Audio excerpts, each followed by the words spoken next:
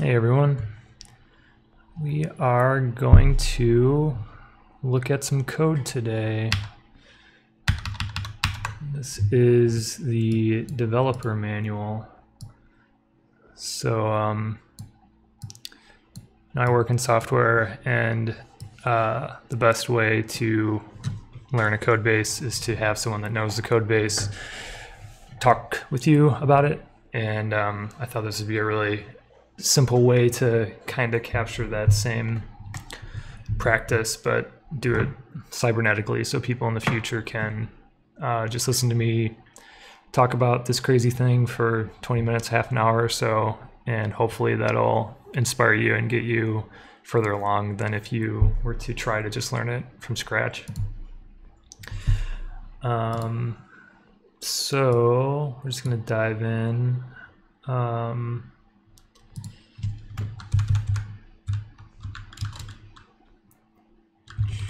Just making sure, trying to get my font a little bit bigger for you all. All right, that's pretty good. Okay. I think the first place to start is arcologies.lua. So inside this, the first thing this does is it loads an includes file, and we'll jump to that in a sec, but first I want to show you the lay of the land of this whole first file. Inside init, we've got a whole bunch of other inits. We're setting a few global variables. We're setting up our encoders. We're setting some counters. There's actually 3 separate counters that run in ArcOlogies. One for the UI, the screen, so everything you see on the screen. One for music, and then one for any of the grid interactions. So those are all separate, and they're not, that gives you more control over everything. And then there's also a couple clocks that help with redraws. And there's a dev mode, which we'll get into. Actually, let's start that right now because we're in the dev world. So if you create your own file called config_, you can override any of the config settings. So I've got a dev mode flag here, and you can see if config settings dev mode, so if that's set to true, it's going to load a scene for us. And this lets you quickly set up test cases. So we'll definitely hit this in a minute, but I have dev mode turned on right now. No, I don't. Now I do. And you'll see when I hit enter, this jumped us to the cell designer page, and it has a solarium created with a charge, and it's running. So this was in that scene that I had set up as I was testing these. Back in, oh no, we got a crash.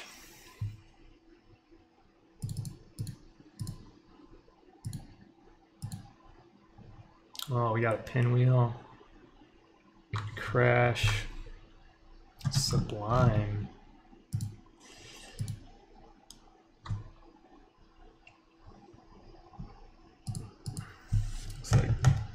It's like Norns bit it too.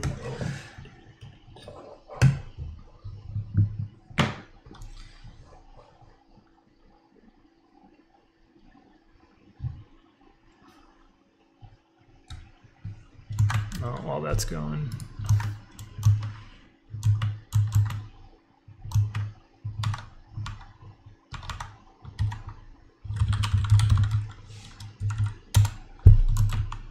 While that's going,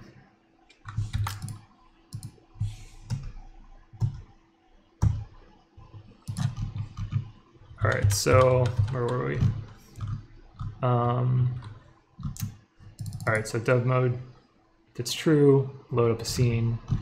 And then there's only 4 other methods in here, and these are the stock ones that when you write your Norn scripts, Norn sees these ones and it does extra things with them. So there's the redraw, which is going to redraw our screen, encoders, the control the spinning encoders on Norns, and then keys, which control the keys. And then all of these, this is just a really thin wrapper around all of these other methods. So there's a lot of comments in here about what they do. Keys and encoders are really straightforward because they only have one function. So it's pretty quick to learn these. You can see encoders, E1 always scrolls through pages, E2 always scrolls through the menus, and then E3 always scrolls through the values. And then whenever that's done, we're gonna call the dirty screen, which then redraw will know that if the page is dirty to re-render the page. All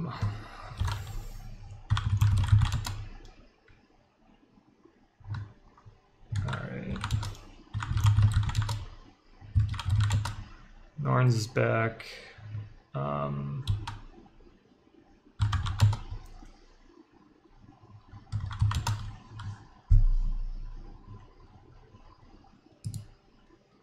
Okay, so the includes is the first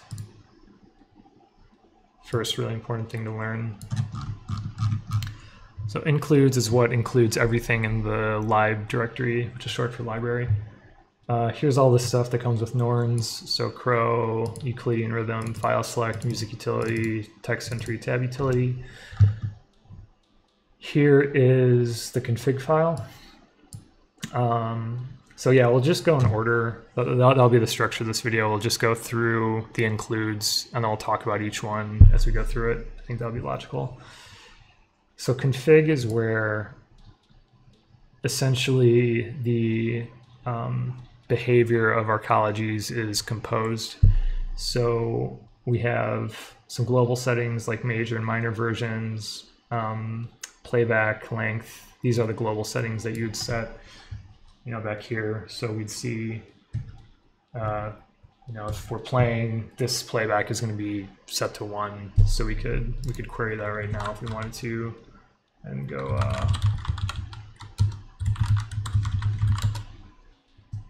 It's paused.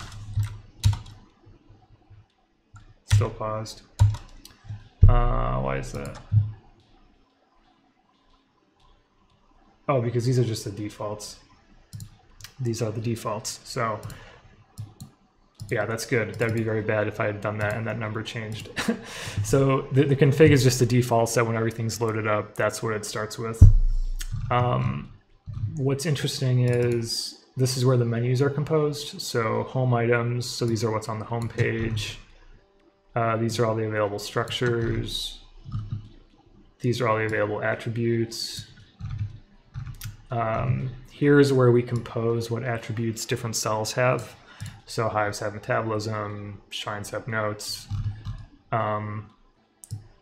If you just copied and pasted these into another area, I haven't actually tried this, it's kind of fun. Suddenly our solarium has these attributes on it. It's not going to actually do anything because the solarium doesn't have any logic inside the keeper or have anything that cares about range. But anyways, that goes to show you can make your own structures.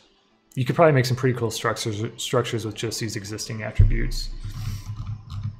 And then we have our pop-up messages in here too. Don't really have a better place to put these. And yeah, this is, don't worry about that. Just don't worry about that one. So inside includes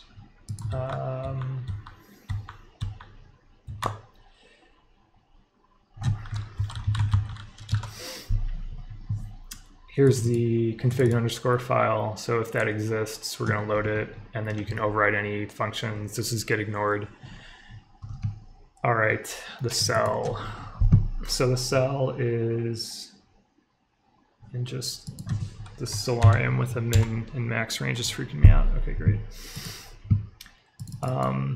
Before I go any further, because we're going to be using this whole time, the dev class, dev table, this lets you compose scenes. So we could, in this scene, it's 1.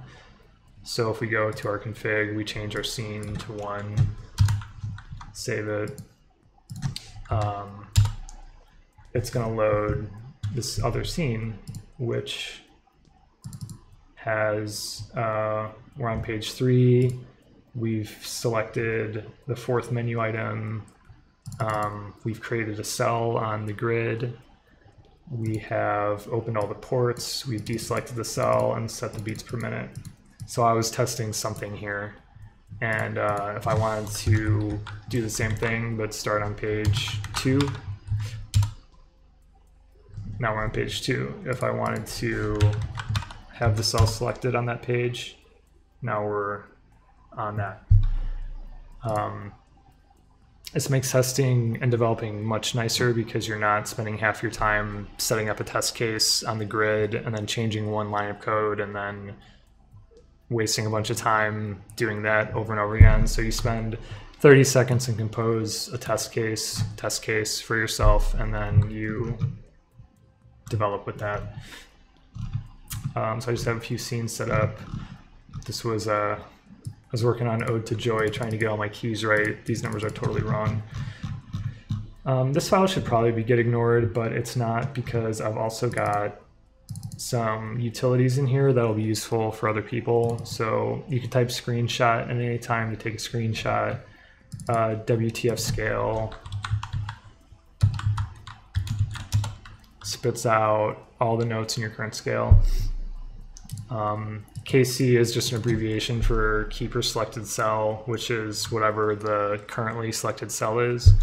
So that lets you do things like this. We could change, oops. We could change this to a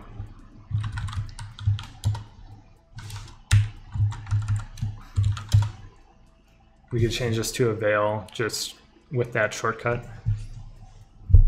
And then there's ^arcdebug, which is helpful to just get a lot of stats about what's going on inside ecologies right now. So we have a very simple arcology with just a veil. So let's change that veil back to let's change it to a gate, and then we just debug again, and then we have a gate.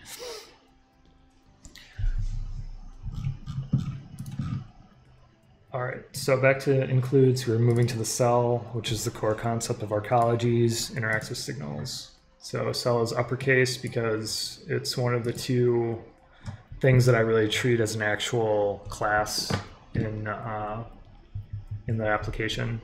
So it's setting a meta table, it has the new method. When you instantiate it, you give it x, y, and g. So x is the x coordinates on the grid, y is the y coordinates on the grid, and then g is the generation. So we should be able to just, well, we could create a new cell right here, but it's not going to be in the keeper. So, it's simply, I'm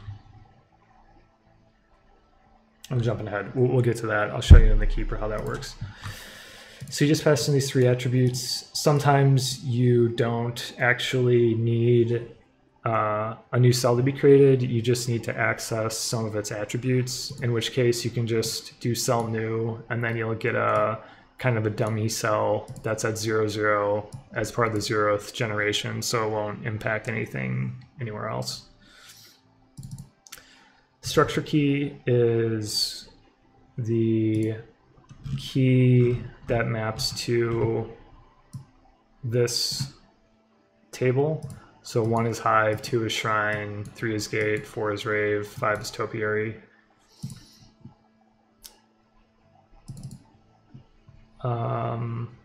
So this is loading a lot of the attributes and things from the config file we just looked at. This is setting the structure value.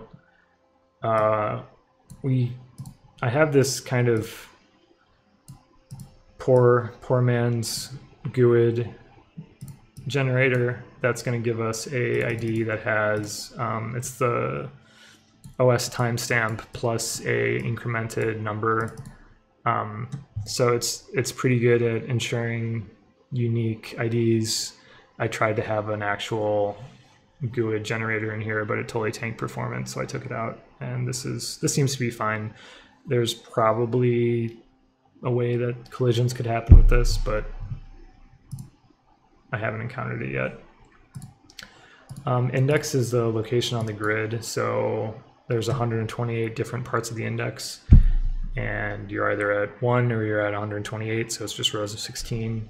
This is used to compare when collisions happen. So instead of comparing x and y, which is two attributes, two values, we just compare, is the index equal to itself? Flag is just a general flag for using through the collision lifecycle.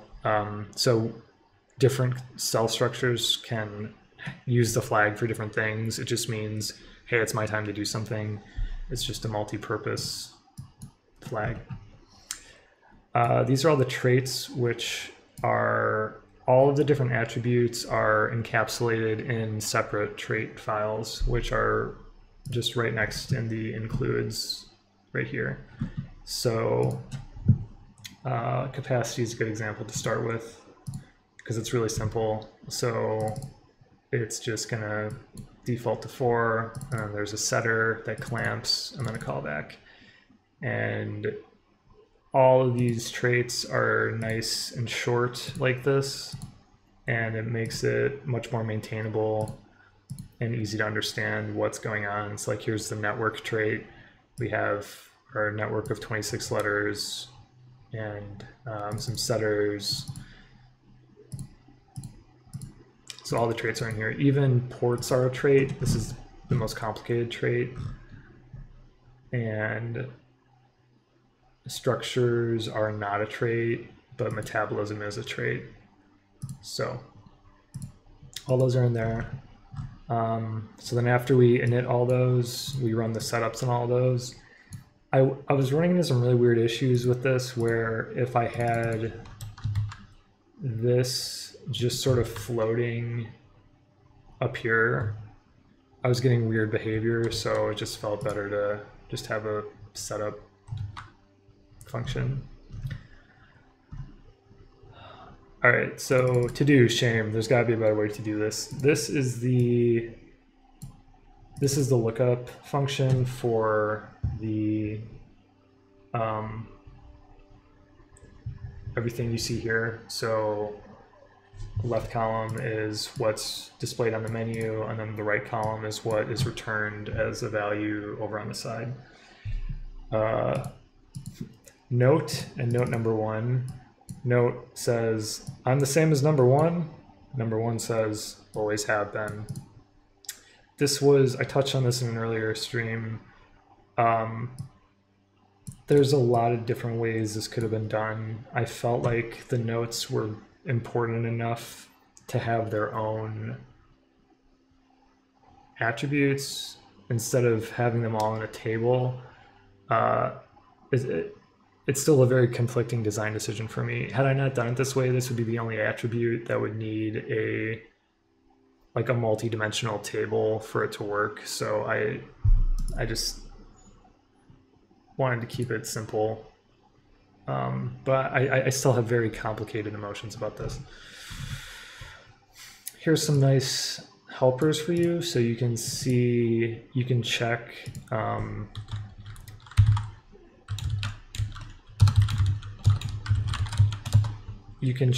if a structure is something, or you can check if a structure has something. So I know we have a gate selected right now. So I changed it to I was looking at arcdebug up on the screen. We have a forest selected. So that works anywhere. You can just check the cell, ask what it is, and then you can also see what the cell has. And the has looks up from the config, all these right here. So this does not have, well, let's ask it instead of, do you have an index? Do you have a network? Do you have, wait, you shouldn't have a network. That's a bug. Forests don't have networks. Huh, I wonder, did I actually phase this out?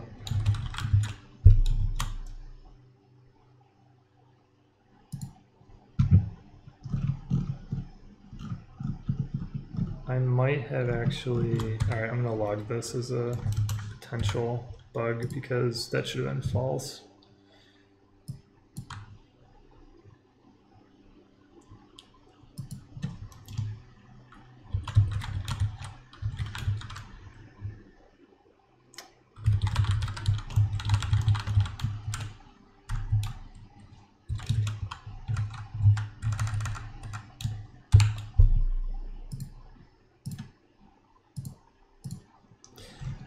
You can set the structure by key, so you can set it by key or has is by value.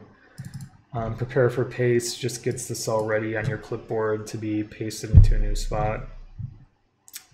And then from here out, we get into what's essentially descendant class behaviors. Since all cells can change structures at any time, it makes no sense to actually implement classes for each one.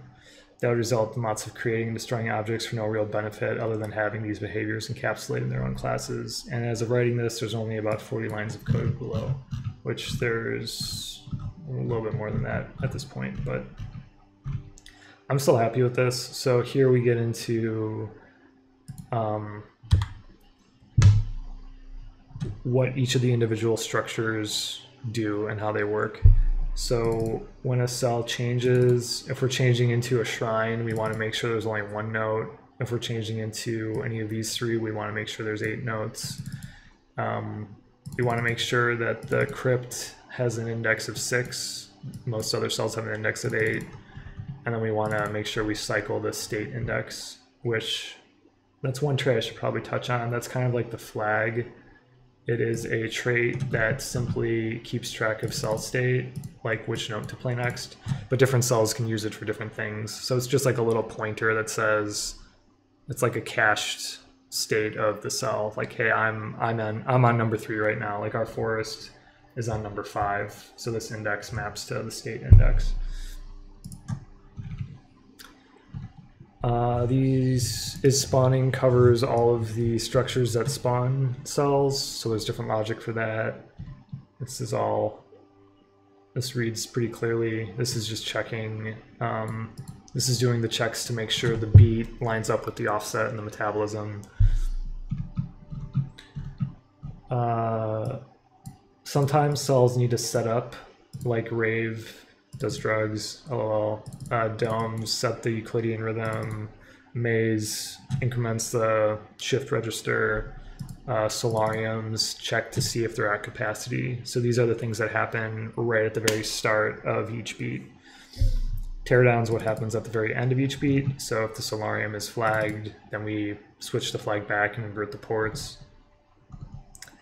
So this is a specific one for solariums. This is going to compare the capacity and charge for the Rave. You can fire off callbacks for any of the traits. You can fire off callbacks for anything, but it's only used in the traits. So when you change the state index on a crypt, we want to make sure that we load a new crypt up. When we change the metabolism and the thing has pulses, we want to make sure that the pulses equals the metabolism, just stuff like that. This is really gross. This gets into the menu and submenu stuff. So this is, hopefully you don't have to go into that. This was not fun. All right, so we covered the cell, we've covered traits. So if you want to add a new trait, you need to add it to the config file inside the attributes. These are just alphabetically organized. You want to add it into the constructor in the cell. So that's going to be up here. So you init it, and then you give it a setup method. We'll get to the keeper collision, and then depending on what you have to do or what kind of attributes it has, you'll need to do some work in the menu, scroll value, and cell get menu value by attribute. And load. So load is where saving and loading happens. Ooh, that was a lot. So that's probably the most complicated part of 'arcologies. And from here out, it's pretty flat. The keeper's really complicated, but the rest of it that was probably the scariest part of the whole thing. Signals are really primitive. They just have a XY, a heading, and a generation. Generation refers to this number, which is how many beats have elapsed in the overall arcology. And that's used for essentially, it's used for some comparisons, but then it's also used to send cells into the future. I'm still working out how to send them into the past. I don't think that's possible, but you can create some signals, for example, like 2 generations from now, and then they won't appear until 2 generations from now because they're not actually drawn and available to be interacted with unless their generation is equal to or less than the global generation. Propagate is how signals move. So if the signal heading is north, then decrement the Y, so go up 1. If the signal heading is east, increment X1. If it's south, increment Y1. And then if it's west, decrement X1. And then we check to see if it's in bounds or not. And if it's not in bounds, we delete the signal.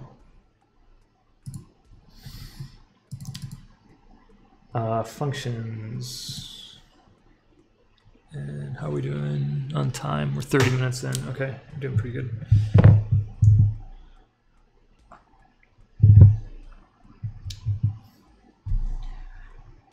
So, collect data for save. This is where we load up the global data about the arcology. Then we loop through all of the cells and we insert them into data, which is this temporary table here. And then we do a deep copy on that, which is like a recursive copy. And then we do the same thing with signals, and then return the data. And then that's what gets written to the file. And then load is just the opposite process. So we open up the arcology file, take everything we just saved, put it where it needs to go. So here's an example of instantiating cells. So in order to get all the cells loaded, we have to create a new cell, we feed it the X, Y, and generation to instantiate it, and then we go through and set all the attributes. Then we set the available ports, and then we just insert it into the keeper. The keeper is like the state machine. That's what keeps track of the cells and the signals and what's going on. Let's get it nicer. So all the interaction logic is happening, all the physics, if you will, is happening inside keeper. Same pattern with signals, much simpler. Just some simple getters and utilities, get a random number on the X, get a random number on the Y, toggle playback, flip a coin, find the nearest value, check if something's in bounds, check if the grid's connected or not. This probably isn't the best way to do this, but this works. These are kind of cute. So dirty grid, if you give it a Boolean, it'll set grid dirty to that Boolean. If you don't, it just returns what it is. So you can both set and get with this function. Same with dirty screen and break splash. Break splash breaks the splash screen. That's the Northern Information logo at the start. The Lost Souls. This is our seeding algorithm. This is, people were asking questions about how this works. These are the cells structures that are available for seeding. I didn't want like Crow or MIDI to be randomly seeded because not everybody has Crow or MIDI devices, so it wouldn't be fun to, and even me, like I'm sitting at my desk right now, I don't have my Crow here. I don't want to be seeding Crow structures. So here you can see what we're allowing in and not. Pretty much opening all the ports if it's something that makes noise. Mixing up the offset and metabolisms, randomizing some stuff.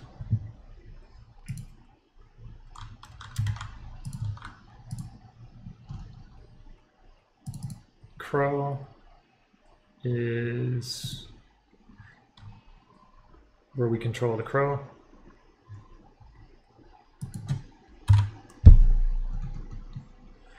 Counters is those three counters I mentioned earlier. So there's the conductor, which is for music, the optician, which is for the screen, and the grid meister, which is for the grid. And even though they're all going at the, well, these two are going at the same rate, this one's based on the BPM. Here's our redraw clock. So this is going to redraw both the screen and the grid for us. The conductor has an intimate relationship with the keeper.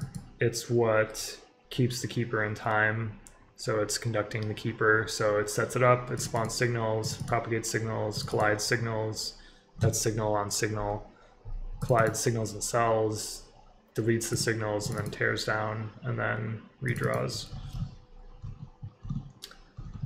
Optician has this concept of quarter frames as well as frames. So some animations I didn't want that fast, so this is just mod 4, so it's a slower.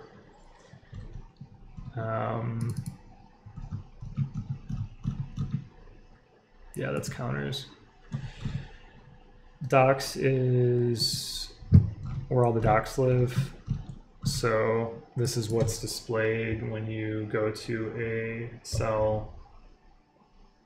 These lines here, they're just broken up into tables. Much better than trying to do something clever and intelligently, like parse a line and break it up into sizes. Just make a silly table and make sure it looks good on the screen. File system, where we read and write. So we got some paths. This is how it loads. Again, I got this from It's Your Bedtime's build of Orca. Well, thank you. Save. Scanner crypts. Ignoring license and readme. I don't like this, but yeah, someday. Set the crypt. So anything with the file structures in here. G is the grid. So this one should be, yeah, this one's pretty gnarly. A lot of attributes to look at what's going on with the state of the grid. So are we pasting? What's toggled? What's the counter? How long have we dismissed something? How big is the grid? So this is going to dynamically set up our index.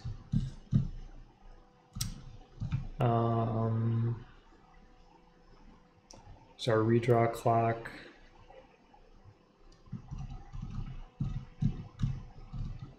When you press a key, what happens? It's basically, what's really nice about this application is all the key presses do, like, there's no modes on the grid. You're always on your arcology. There's no submenus. There's no, I mean, all that matters is if a cell is selected or not. If a cell is selected, you can toggle the ports. If it's not selected, you can't. And whenever you press anywhere, you're going to select or create something, which is right here. So if no cell is selected and we do a short press, select one, and select also creates it. And then it also pops us to it's going to pop us to page 2 and highlight the structure option for us. If you press the same cell again, it deselects it. If you press an adjacent cell, it toggles the port. And then if you press another cell, it just selects that. Long press is going to copy to your clipboard, and you can see it said copied Hive and then pasted. Anything with the LED prefix is just going to be about how and when it lights up.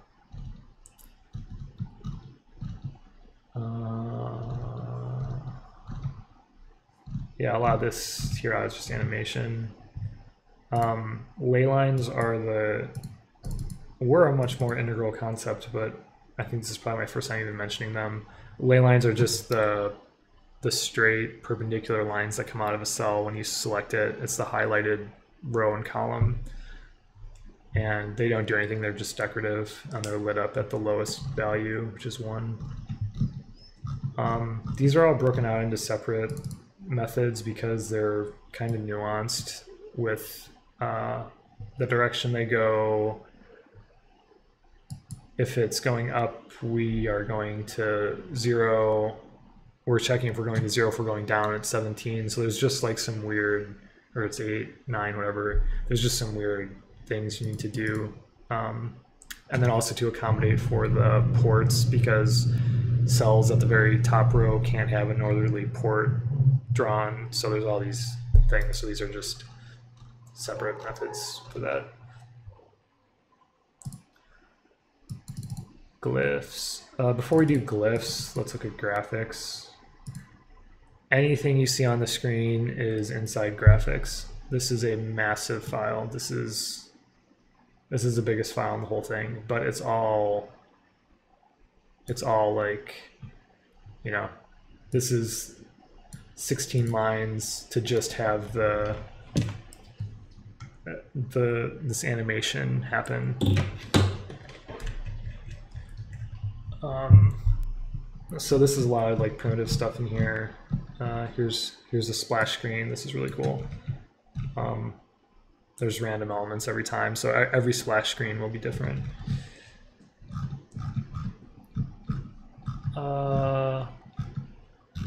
The most complicated stuff in here is definitely the graphs for the analysis page. So here we get into some trig, drawing sectors. Here we get into the line graph. Here's the beautiful little mini grid from Okirion, which was in his grid test script. So this is really, really helpful. This is where I got the idea to use the index to compare things. And if you're drawing stuff, know that there's, I have these, you'll see MLRS and MLS, that means move line stroke. So I just simplified this. Instead of typing screen, I didn't want to type this 5,000 times, which, like, literally there's, I don't know how many times does this appear in this file.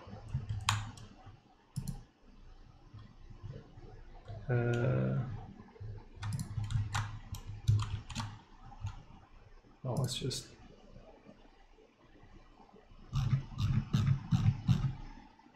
$41. So I didn't want to type move line, rel, stroke, or screen level move line stroke 41 times each, so that's just abstracted out. Okay, glyphs is, oh wait, actually back in graphics, you do need to set your map for what structure is with its glyph. So the aviary is the aviary, the casino is the casino. And then same with the palette, which is the palette is this. So this is where this is drawn. And all the glyphs come from glyphs.lua. So this is another pretty massive file. We're drawing all of these line by line, chunk by chunk. So some of them have shared components, like a gate has the kasagi is the very top part. It has a 3/4 wall on each side, and then it has a second floor and a third floor. So you could probably make a lot of pretty cool glyphs with just like these existing little macro composer things. But I mean, a lot of this gets really, really just, I mean, we're very sensitive to the pixel.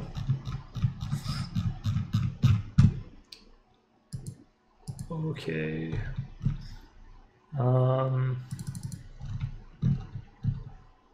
We're gonna do the keeper last because I don't know. We'll just do it now. So keeper is a state machine for cells and signals. A lot of the higher order logic happens here. For example, solariums absorb signals to increase their charge and then invert their ports and release once the capacity is met. Solariums have charge and capacity but don't know what to do with them. This is where the keeper comes in. Furthermore, signals know nothing about cells. Cells know nothing about signals. Keeper Collide is the great atom smasher. So we already looked at counter's conductor to see how it's all orchestrated. Keeper wants to know if a cell is selected. It wants to know what its ID is, its X, its Y, more information about the cell, if there's a copied cell. These are where all of the cells in the arcology and all the signals in the arcology are saved. These are where the new signals are held until the next generation to be copied into the above line. And these are the signals that are queued up for deletion. All right, collision. So collision happens between signals and cells. All collisions result in a signal being destroyed, so we're going to register its destruction, and then we're going to draw that destruction. Now we get into all of our behavior for each of our structures. So if you're a gate and we hit a closed port, then invert the ports. If we're any of these, don't do anything. I wanted to be really explicit so that if you were searching for this about like, oh, how does the hive work? You would see like explicitly that it doesn't have to do anything here. Crypts play samples, shrines play notes, UXB plays MIDI, aviary plays crow, solariums set the charge, topiaries play and cycle, casinos play and cycle, tunnels broadcast. These are all the structures that reroute and split. And this is some syntax sugar for create signal. I couldn't think about how to best say it, so I just called it tomorrow. So create all these signals on the next generation. This helps tunnels broadcast. This is probably one of the most important functions in the entire script. Are signal and port compatible? So if the signal is headed north and the southern port is open, we're going to return true. If the signal is headed east and the western port's open, we're going to return true. Spawning, this is going to say, okay, is this cell spawning? And if it is, which port's open? And if that port's open, instantiate a new signal there And since we know what port's open, we know where to put it next. We got setup. This triggers that setup method on all the cells. We got teardown. That triggers the teardown method on all the cells. Propagate triggers propagate on all the signals. This is where signals collide with one another. So we're comparing. There's some reason that I wasn't actually comparing the index. And there was a good reason for it. I don't recall what it is right now.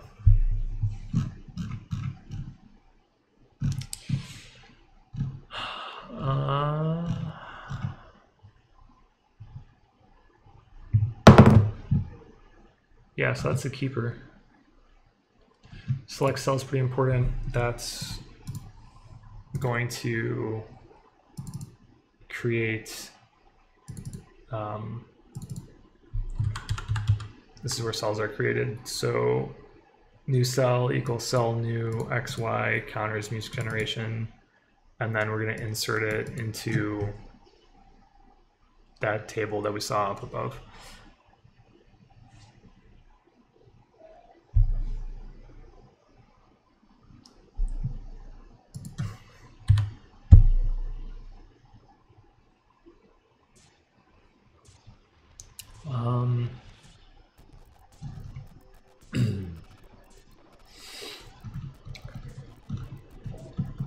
Yeah, I'll just keep going in order.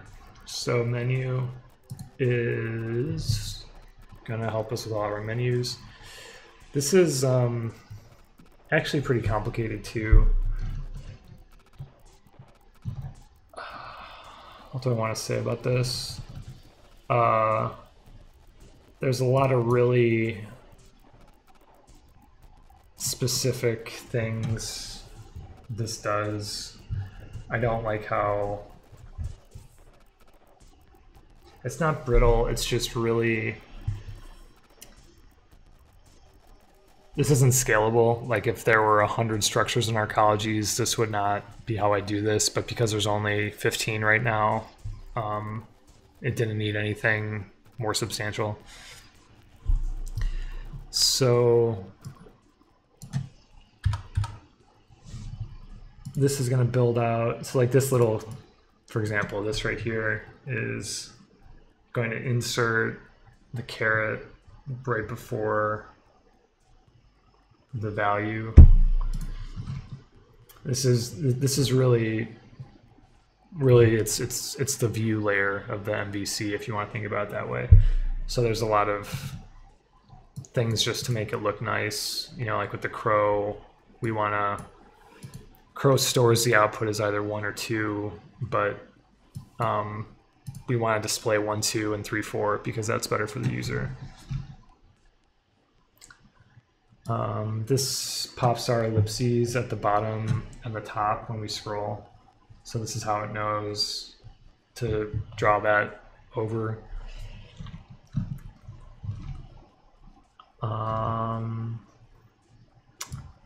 This populates the menu with the no, this is scroll value. So sadly or cleverly or lazily, whatever, we're just matching on the string. So if we're on page 2, which we are, and we have note number 3 selected, which is this string, we launch a pop-up for note number 3 and encoder, and if we have structure selected, we launch the pop-up for structure. So this lets you map your attributes to what they actually do, because some are going to cycle, some are going to set. Cycle means it wraps around. Some are going to launch the pop-ups. Docs have nothing, they are automatically selected when they're toggled on.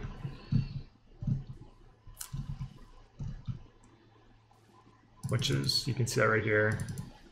So that's menu. I kind of want to do page next, but MIDI short. This is just going to connect to our devices. And my super rudimentary, all the MIDI control is just these 2 lines. I know this isn't, there's so much more that can be done with this, but it's good enough to ship. Page is the last complicated file. This is going to grab some page titles, see what the active page is, see if there's any errors. Page scroll is what encoder 1 does. Page select is what encoder 2 does.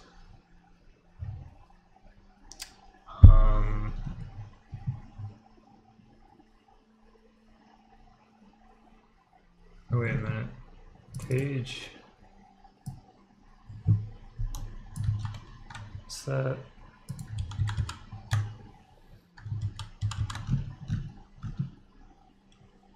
No, I take that back. Sorry. Page select is what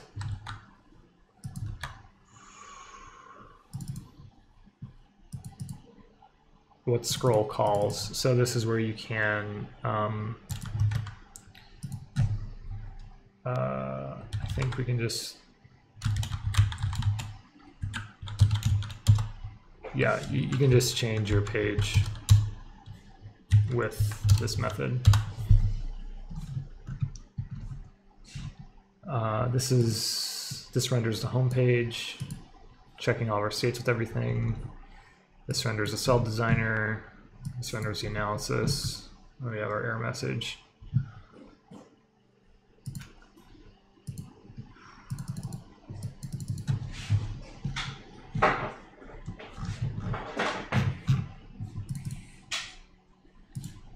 Parameters are where the Norns parameters are saved. So we have save, load, BPM, seed, crypt directory.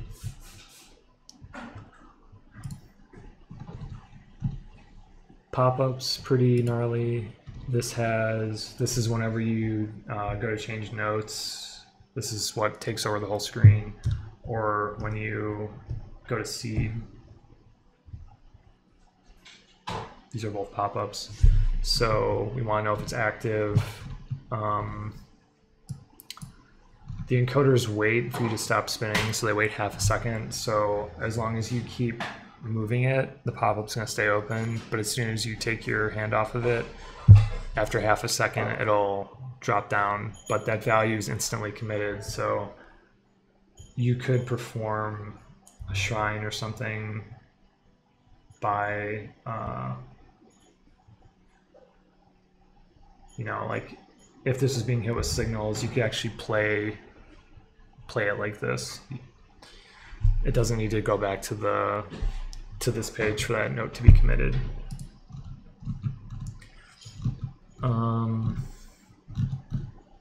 Yeah, just controlling logic for pop-ups. Should be pretty straightforward to add another one.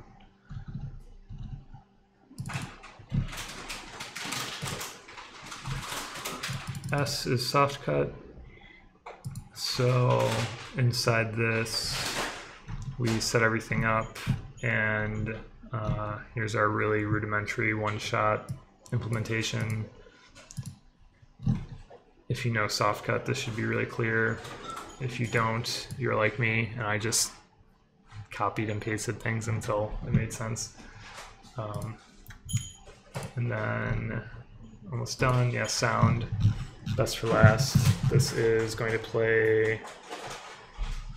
This is going to set our scale for us, build our scale. It's going to snap notes when we cycle through different scales, and set our playback, toggle the playback, so whenever you press key 2, this is the function that's being called. Get reasonable note, probably my favorite method name I've ever written. So get the middle of the road root note. So this is going to look at our root note, our scale, and then it's going to find something that's roughly in the middle, because I don't want because that's going to be something that's audible. I didn't want to way at the high end or way at the low end. I wanted something somewhere in the middle. But the scales are all over the place. There's some that only have like 50 notes in them or something. So you couldn't just say, give me the note closest to 72.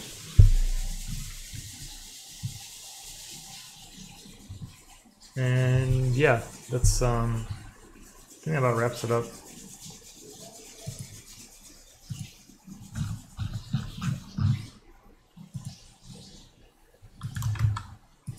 Yeah, that'll do it. Thanks for watching.